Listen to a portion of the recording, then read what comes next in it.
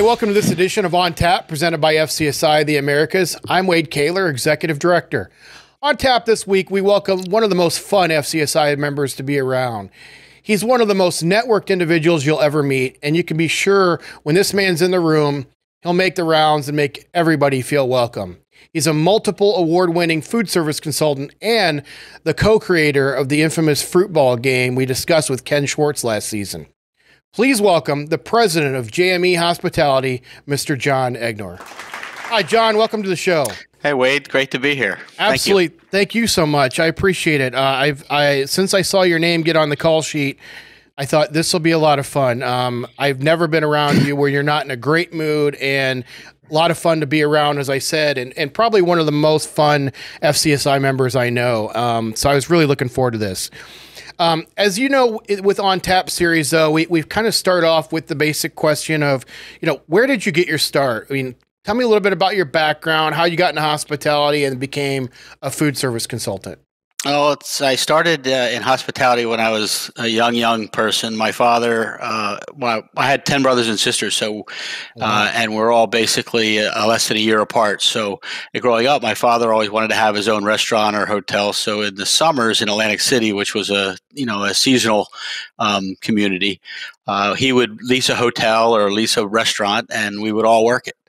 Really? So from an early age, I worked the front desk. I made beds, I've short order cooked, I've dishwashed, I've done all the jobs in hospitality from a back of house side. From there I just went into, school, finished education, graduated LaSalle, and went into construction.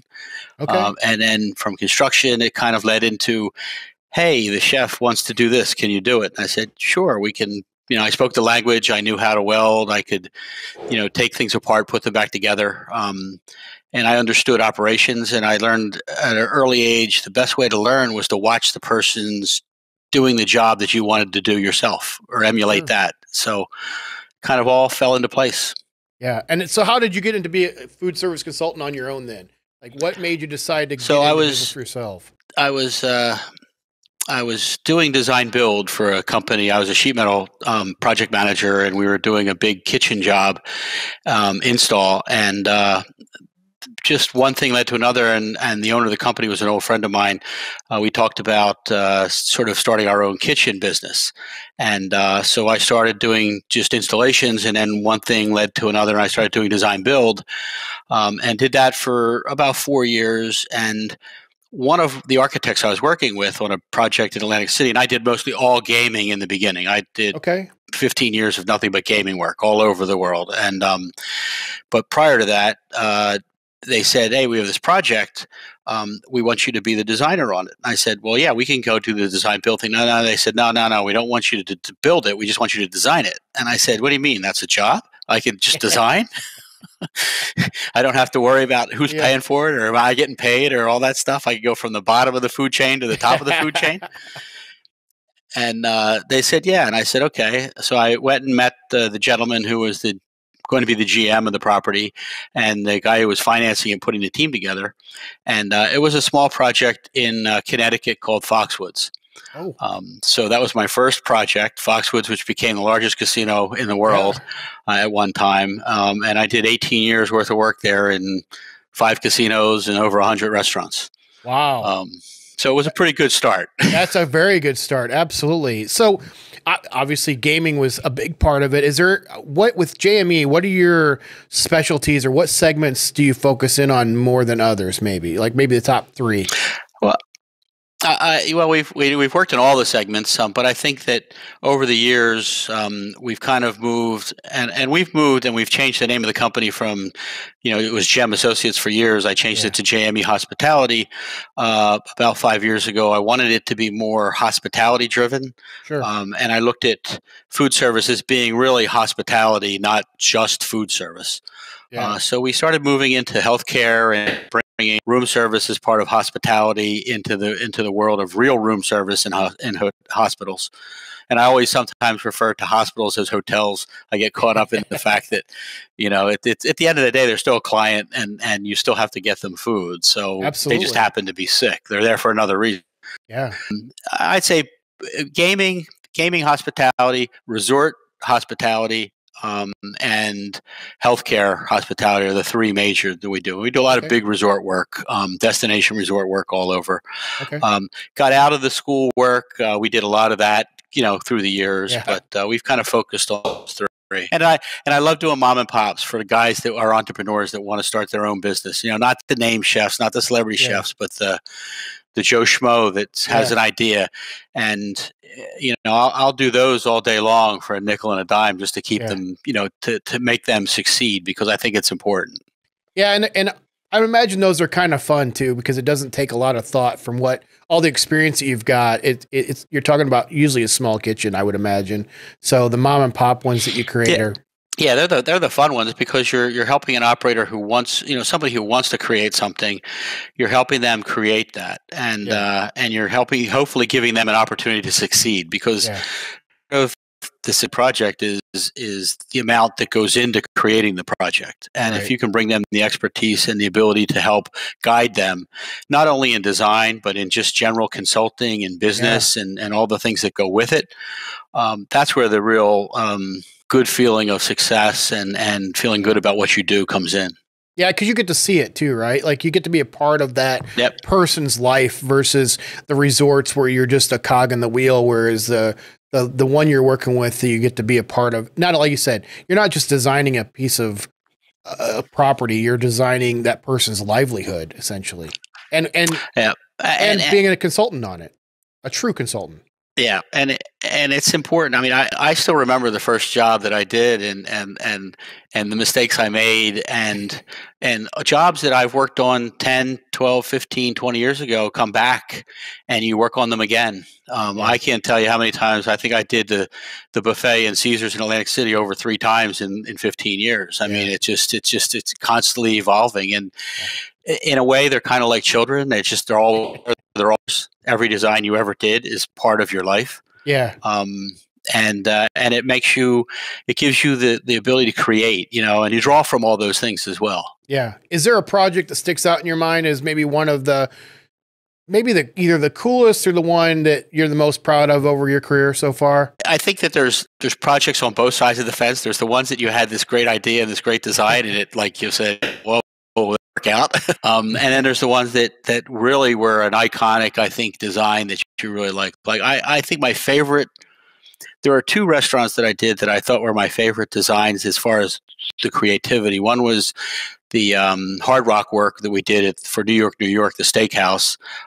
And the first one we ever did for them, which was the original, that created this sort of amphitheater of seating around this open kitchen with glass walls, which to this day, and it's the one that's in Tampa, was just great. And then we've done a couple more for them. We've the one at Coconut Creek, and then one up in New York City. That to me is an iconic design. It's just a classy looking kitchen. And then I did one that didn't stay open long, Bragazio, which was in the Pompano Park, or the Pompano Casino, in Fort Lauderdale area, and that was just a really, really cool kitchen. But just it didn't have the business, so it closed. But it was just a great design, and I still work with the chef. But there's been so many of them. I mean, I did a chocolate waterfall for white chocolate and dark chocolate that was 5 feet high and 2 feet wide, and we had to figure out, and it was here in 3 levels, and we had to figure out how to make it work. But it took so much chocolate to fill it every morning, and then they had to break it down every night, that they used it for about a week, and then they said, this doesn't work. Best laid plans, right? But it was gorgeous. Yeah, exactly. Creating those things is fun. What's one thing about John Egnor that nobody would ever guess when they meet you? Well, I mean, I want to be able to learn how to play the saxophone someday. I'm working on that. Okay. But no, I don't. What I am is what I wear on my sleeve. I don't. I pretty much, as you know, I pretty much say what I feel most of the time. I that's what I love about you, though. It's I agree with you. You're kind of an open book, and you know where you stand with John when you talk to him, and I appreciate that, because as somebody that runs an association, I want honest opinions. I don't want somebody to tell me what I want to hear. I want to know what we need to do better. So when I've got somebody that's willing to say that, that's how you become better. And I might not be able to fix everything that I can do, but at least I can try.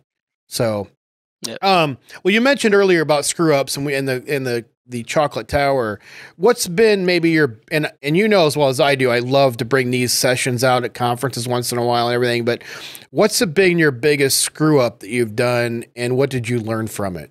The biggest, I won't say screw up as much as just an uneducated design aspect, is understanding the relationship between granite and coefficients of tension and how heat affects different things and how it transmits through the and then what the materials can and can't do.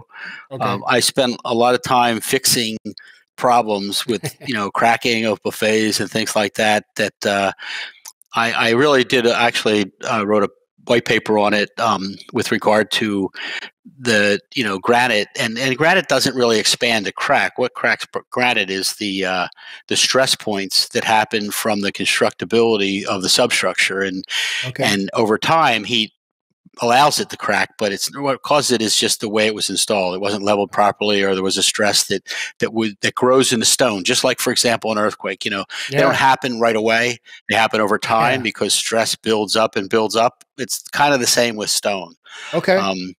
So I learned to really pay attention to the design now with that respect. So, what's one piece of advice you'd give to anyone thinking of becoming a food service consultant? Always keep your eyes open and always be learning and always listen to your client. I mean, your client knows what they want. Sometimes they don't know how to say it or articulate it properly, but your experience is what you need to draw from to help understand their need. It's like translating. You have to be able to translate their language into their vision, which sometimes doesn't match, but you can create that by listening. Yeah, well put. Well put. What is the best practical joke anyone's ever played on you? Ken Schwartz asked you to tell me that one, didn't he? Wade, we're not going there. All right, fair enough. He did, as a matter of fact, tell me I had to ask that. So, last season, we talked to Ken, and in that I mentioned in the intro as well today, how did the fruit ball come to be from you two? It's just, if people aren't familiar, and I think I explained it before when we talked to Ken, but every year at the NAFM show, you've gotten together where we basically play baseball with fruit of different varieties, and it's crazy, it's fun, but it's certainly off the wall thinking. So how did that come about between you two?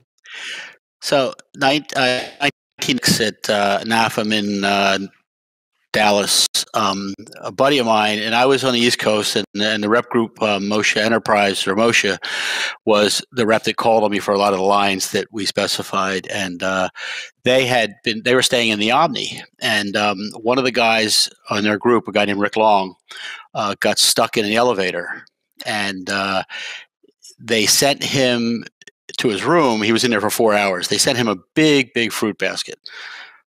They also repped Dormont and Siegel at the time was the president, and Evan was a big baseball fan. So they were the leading rep group, sales group that year. So Evan gave everybody a baseball bat with their engraved initials on it and everything. So it was about 2 in the morning, 2:30 in the morning. We all came back and they were in that room, and we all wound up in a room, and we were just shooting the breeze, kind of catching up, talking about stuff. And Bobby Moshe, who was a good friend of mine, was on the other side of the room, and he had the baseball bat, and he was just kind of playing with it and everything. And next to me was the fruit basket. So I picked up a grape and threw it at him, and he tried to swing and missed it. Of course, the grape, it's kind of tough to hit.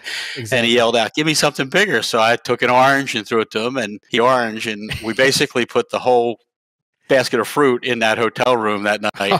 And that was the beginning of fruit ball. Well, I'm glad to see it's been moved outside now too. Yeah, so we had to take it outside. To your credit, though, I have to say that if you didn't know that or see us playing fruit ball, because I've been lucky enough to participate in a few of these now, you would not know actually the next day that we've played fruit ball in the middle of the night in anywhere we've played, because one of the things that you and Ken have been very adamant about is we leave the place clean when we're done. As clean as we can anyway. Absolutely. Yeah. So that way we don't make a big mess for other people to clean up. We've played in parking lots. We've played in parking garages. We played on the beach, obviously, at the Swan and Dolphin 2 years. That was when the first real game was at the Swan and Dolphin on the beach. I think that was in 2000 or 2001, just before 9/11. And, so we played pretty much everywhere. We tried to play it in Barcelona, but we couldn't find a baseball bat. Yeah, and a Bulls, what do they call the Matadors thing doesn't quite work the same, obviously. Like No, it doesn't. What are 3 things your friends or family would say to describe you? I know, generous, caring, creative. When you're getting ready to travel to a client, either on site or to a meeting, what are the 3 must-have things you have to take with you? My trusty notebook, 30 year notebook, a year. I've got them all. Nice. And an open mind, and a willingness to spend whatever time it takes. Oh, they're not things you pack; they're the things that bring you with you. Absolutely. Along the time, as a designer and just a general food service consultant, there are times when you hit those mental blocks, whether it's a writing block or a design block or whatever it may be. What's a tip or trick that you use in order to overcome that mental block at the time? Normally, like I said, it kind of just sits in my mind and percolates, and then when it's ready to come out, it just flows out of me somehow. I think I'm always designing in the back of my mind somewhere. But when I get stuck in the middle of a design, when I'm actually putting it out there, I always stop and go back to the back door and the front door, and I work my way in. So the customer side coming in and the service side coming in, and I work my way to the middle. And I usually find the answer. Nice. I like that. Yeah, absolutely. So you've always got the Keebler elves working in the back of your mind, designing for until they're ready to come out. Yeah, there's people in there I don't even know. They make me good. Well, that's all the formal questions I've got for you today, John. But before I let you go, I do want to have a little bit of fun with you and peek behind those layers of onions. It's John Egnor. So I've got a speed round here, so I'll just go through some of these questions, see where you fall into this. What's your favorite breakfast cereal? My favorite breakfast cereal is Quaker Oats and apple. Always been Quaker Oats and oatmeal, or did you have something different as a kid? I could go for a messel, which is kind of a potato and egg and bacon sandwich. Okay. Fancy restaurant or local dive? Local dive. What's a vice that you just can't part with? Red wine. Any certain brand or vineyard or anything? No, just red wine? No, just red wine. All right. Puppies or kittens? Both. Do you sing in the shower, yes or no? No. I sing everywhere else, but not in the shower. Live on a moon base or on a Mars base? Mars base. If you were given $1,000 to spend on your closest friend, what would you give them? Probably more than $1,000. Are you more spontaneous or a planner? Spontaneous. If you were put in charge of an office vending machine, what are the top 3 things you'd have to have in the vending machine? Planters peanuts, M&Ms, and Snickers. All 3 sound great. Morning person or a night owl? Both. I believe that. Soft tacos or crunchy tacos? Crunchy. What's your guilty pleasure snack? Potato chips. Particular type or flavor? Cape Cod, kettle fried. Coke or Pepsi? Pepsi. Cookies or brownies? Brownies. Any particular type of brownie or regular old brownie? Chocolate. All right. More chocolate, the better. Are you a day planner kind of guy or a digital calendar kind of guy? Digital calendar. Okay. Digital. Yep. And if humans came with a warning label, what would your warning label say? Don't listen to them. Well, John, that's it for me. Right. Tell everybody in the audience how to get a hold of you if they want more information. You can reach me on my cell phone, 609-335-3695, or on the website, john@jmehospitality.com. Well, that wraps up this edition of On Tap, presented by FCSI the Americas. A huge thank you to John today for joining us. We can't do this show without members like you, and we really appreciate your time. If you enjoyed today's episode, make sure to subscribe to the show wherever you find your favorite podcasts, and make sure to turn on notifications so you don't miss out on any future episodes. But until then, Cheers.